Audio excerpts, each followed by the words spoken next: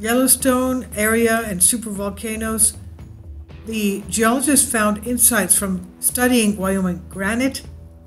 They found movements of magma rising and falling beneath the surface of the earth.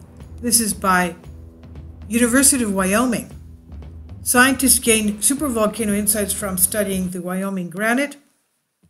Geophysical monitoring of the ground above active supervolcanoes shows that it rises and falls, of course, as magma moves beneath the surface of the earth. Even Yellowstone is heaving and breathing, inflating and deflating in certain areas, especially in the caldera. But recently in the Lake Hebgen on the northwestern part of Wyoming, the area there is inflating with magma.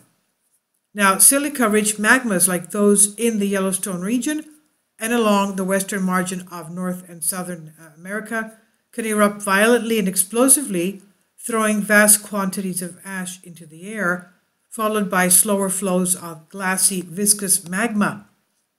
But what do the subterranean magma chambers look like, and where does the magma originate? Those questions can't be answered directly at modern active volcanoes. Instead, a new National Science Foundation NSF-funded study by University of Wyoming researchers suggests that scientists can go back into the past to study the solidified magma chambers where erosion has removed the overlying rock, exposing the granite underpinnings.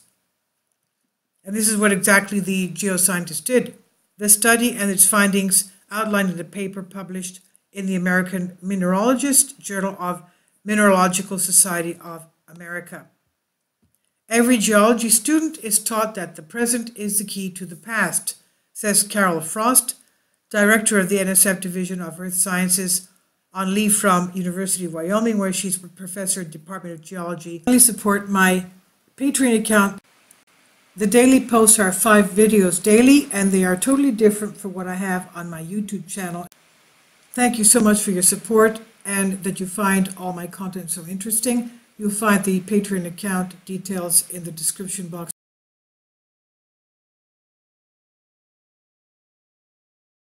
And here they are studying the exposed granite. So the Carol Frost says, in this study, we used the record from past to understand what's happening in modern magma chambers. One such large granite body is the 2.62 billion year old Wyoming batholith. It extends more than 125 miles across central Wyoming. University of Wyoming master's degree student David Bogdanos traversed the Granite, Shirley, and Laramie Mountains to examine the body, finding remarkably uniform areas with similar biotite granite throughout. Bogdanos says, it was monotonous. He worked on the project with Frost, and he said only minor variations were observed in granite near the roof and margins of the intrusion. This homogeneity indicates that the crystallizing magma was generally well mixed. However, more subtle isotopic variations across the batholith shows that magma formed by melting of multiple rock sources that rose through multiple conduits, and that homogenization was incomplete. Studies of the products of supervolcanoes and their possible batholith counterparts at depth are a vibrant, controversial area of research, said Brad Singer. He's professor at Department of Geoscience, University of University of Wisconsin-Madison.